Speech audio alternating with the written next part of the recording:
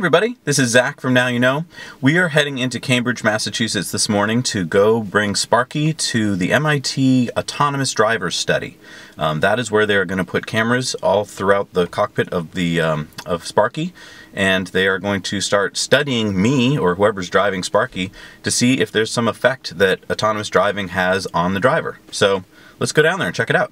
So I'm here with Dan and Lex at the MIT study.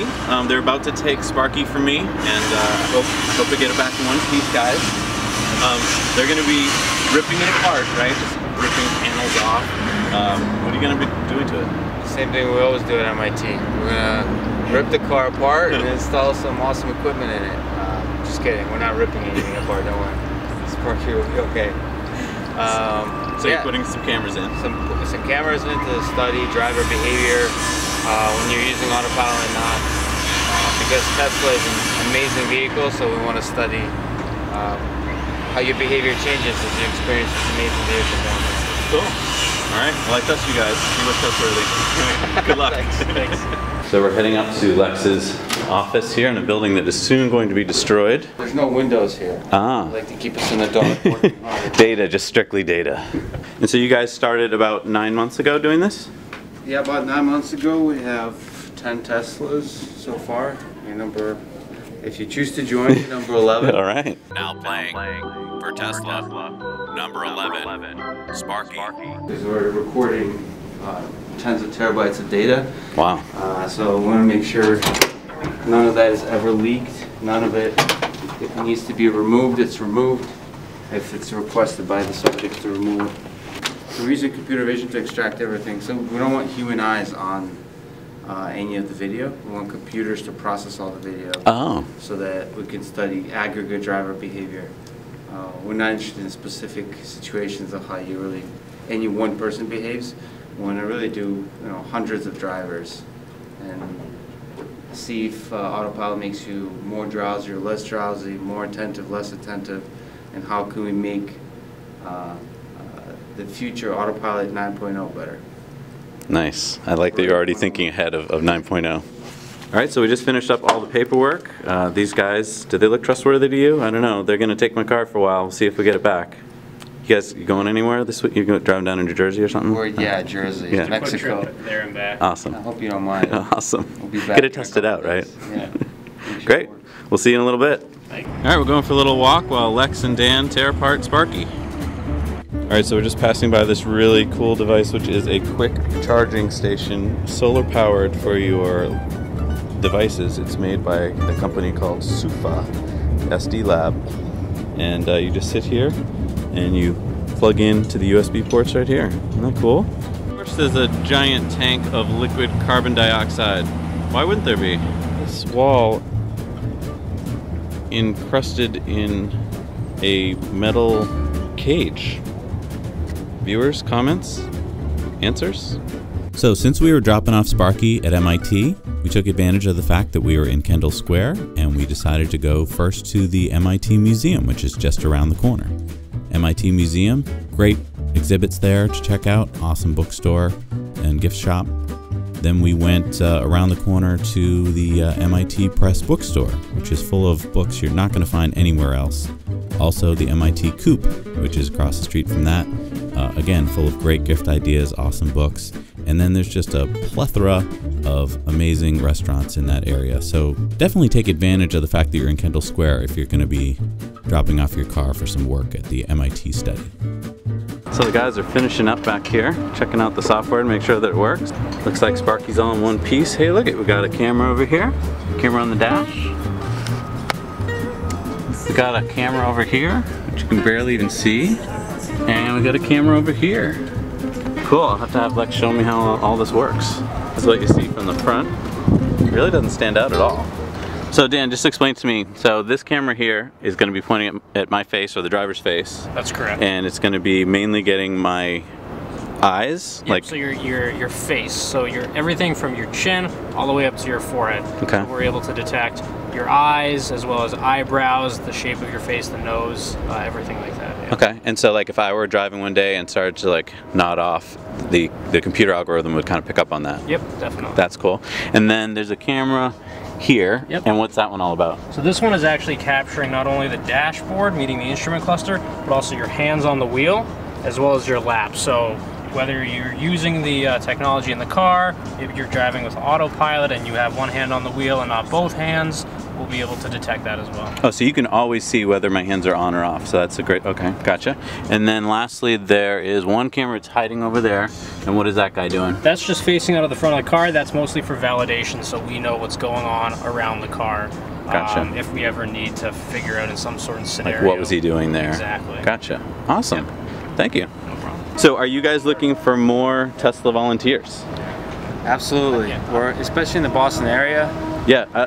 If you're willing to come down to MIT, even get an MIT tour if you like. Oh, MIT tour. Awesome. It's not as exciting as it sounds. It's really exciting is what Lex just said. And you get free parking spot in Cambridge, which is worth the price of admission alone. Right. Plus they pay you to do this, so. That's right. You know, most people that join the study is, you know, $1,000 is nice, but it's mostly just to help understand how to make this thing as safe as possible. Right.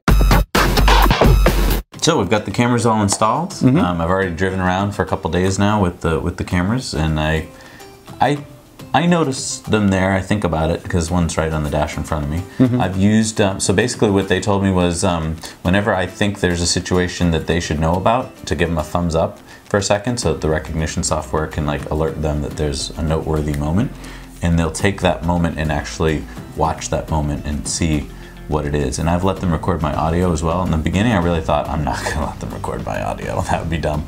But they reassured me that basically they're not gonna hear most of the audio, the computers are gonna be doing their processing. It'll only be for me helping them explain a situation. So like if I give them a thumbs up, which means that there's something they should note, it might be something like, oh gee, Sparky didn't really follow the lines here, you know, or something like that. And I could say to them like, wow, look what just happened, or you should really check this out. So it's not necessarily that it's like a good thing. Right, no, and that's the weird thing I thought about thumbs up, is that it's kind of like, this worked. Right. You're actually telling them something didn't work. I see. And I thought that was funny, so I looked it up. Tell me if this is true in the comments below, if anyone is a Roman Empire file. Did the emperors used to give a thumbs up to save the life of someone in a Colosseum or to kill them? I think that this was to save their life and this meant to kill them. I think that nobody knows, but the best guess is that this was to kill them and this was to save them. Oh. Well, So. I'd like to know, because I don't know if this really means the good that we think it means. But anyway, they said to me, if you have a better idea of what to do. So I was thinking that maybe like that or something would be a better thing to do. I don't know. I mean, the thumbs up definitely, I mean, I'm sure a Catches computer can read it. Yeah. Right. So the people aren't going to be watching. For the most part, no. There will be two of them, like Lex will be one of the guys who would see some footage if there was something worth seeing. So if you gave the thumbs out. Then he will go back and look at that footage. And is it, he'll look at everything before you thumbs up, or everything after, or everything in between, or like, you know, your thumb? I think he'll only see what he needs to see to understand the situation, which is probably a few seconds before it happened and a couple seconds after, kind of thing. Okay. Be my guess, but Yeah. they're mainly interested in knowing what the effect on the driver is with autopilot. So they want to know, like, one big question is, are drivers getting drowsier when they use autopilot? Okay. And that's one of the reasons why I want them to test me and others, is because this is really important data to get. And I kind of feel special because there's not many autonomous cars out there to begin with, and we're only the first. We're number 11 in this study. So Yeah. one thing I put out to you guys is anyone in the Boston area who wants to join this study, I was really on the fence when I heard about it. We heard about it a few months ago. There was a flyer up at our local service center, and Tesla service center. And I saw it, and it's, you know, $1,500 potentially that you could make from the study. So I was like, oh, that's cool. But then when I heard that they were going to have to put cameras everywhere, I thought, I don't want people touching my Tesla. Yeah. And so I was really on the fence. But then at one of the latest drive events we went to, Jeff was nice enough to show me his Tesla. That he's in the study as well. And so he showed me where the cameras were, and I looked at it and I was like, oh, that's not too bad. Asked him some questions, told me how nice the guys were. And in fact, later that day we met Lex and his crew. That's true. And they were really friendly and nice and answered all my questions. And I was like, oh, I have no problems now. So it really is, I can see if you don't know these people, and that's why we're doing this video. We're hoping that by getting to meet the guys, Lex and Dan and all the great guys down there at MIT, that you'll see that they're a great bunch of guys. I trusted them with my car. My car came back fine. If you're on the fence about it too, you should definitely at least give them a call, you know, talk to them, ask your questions, because when else are you going to get a chance to be part of such an important scientific study? I mean, this is going to affect safety for the next, you know, what, 10 years or something on the road. So I feel pretty good about it. That's great. Awesome. Now I want to go on more road trips. Yeah. So how are they, is it uploading the data to the cloud? Good question. Is it, I was a little worried about that because I thought, what happens if I get into an accident and let's say it's my fault, and here's all these cameras showing that what I just did was completely my fault, right? Or I killed somebody or something, right? The good news is all that data goes into the hard drive, which is in the trunk of the car. So if at any point I don't want them to see that data, I just take that hard drive out and I throw it in a river, or I smash it with a hammer, and no one will ever see that data.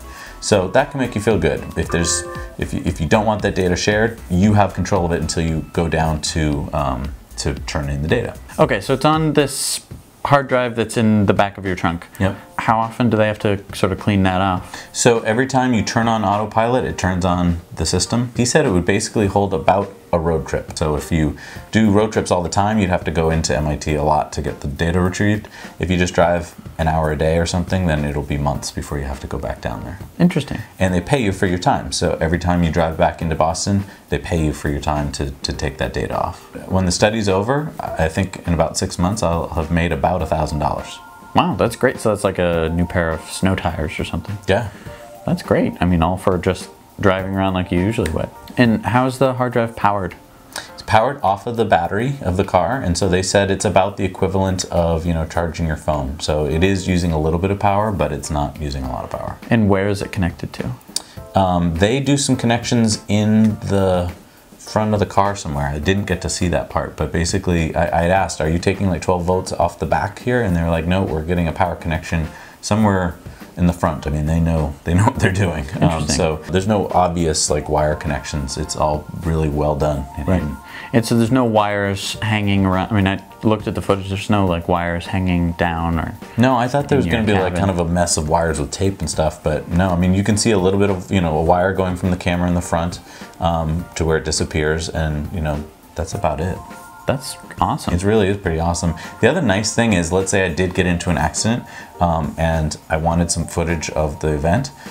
It's recording it, most likely, and so they can give me that footage if I need it. So that's a nice thing. Another thing is, let's say I call them up and I'm like, do not use the footage from Tuesday.